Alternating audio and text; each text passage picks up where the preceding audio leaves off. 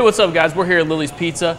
Maybe not the newest pizza joint, but hey, we're here to show you all their new twists. I'm Matt Trammell, and this is a new episode of Trammell Eats.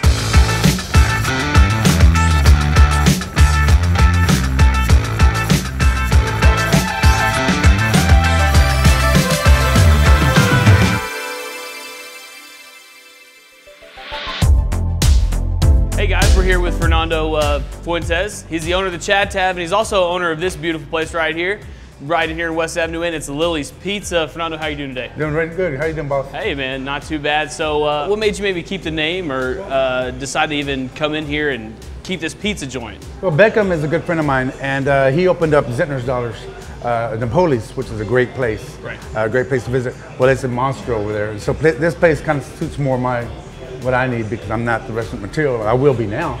So we're keeping everything the same as far as just the pizza, the wings, and I'm adding, incorporating the Rojos, which is now called Non-Joes. I'm kind of a young guy, so I wasn't there when Shakey's was around, but you were trying to fill them in a little bit. What is a Non-Joe or a Rojo? Shakey's is a local legend. Back when I was growing up, Shakey's Pizza Parlor was in town on Sherwood Way, and they had these Rojos. Now, I've worked on this recipe for a good 25 years plus, at home, of course, and I made a mess every time I made these Rojos.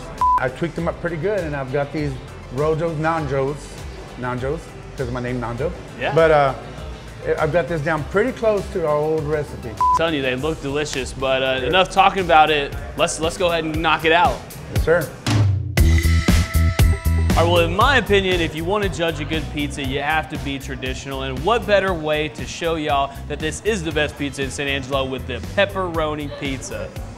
This thing is one thing massive, that's for sure. Oh, on this pizza, we got the cheese, we got the pepperoni, and just the hand-tossed crust right here. This is all handmade in-house right here. Let's check it out.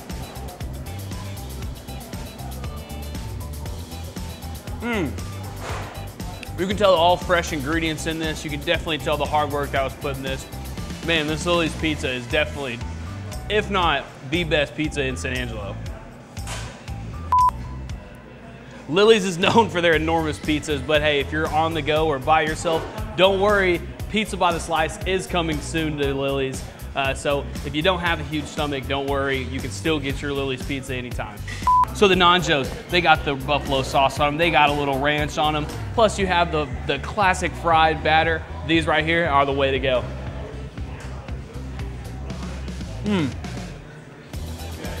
Jeez, man.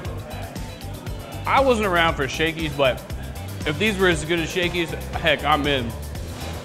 Whether you're looking for pizza, or you're looking for Non-Joes, or looking for anything Italian in between, just come on down here to Lilly's Pizza. Come say what's up to Fernando at 2424 Van de Veer, and just come enjoy it. I'm Matt Trammell, and this is another episode of Trammell Eats.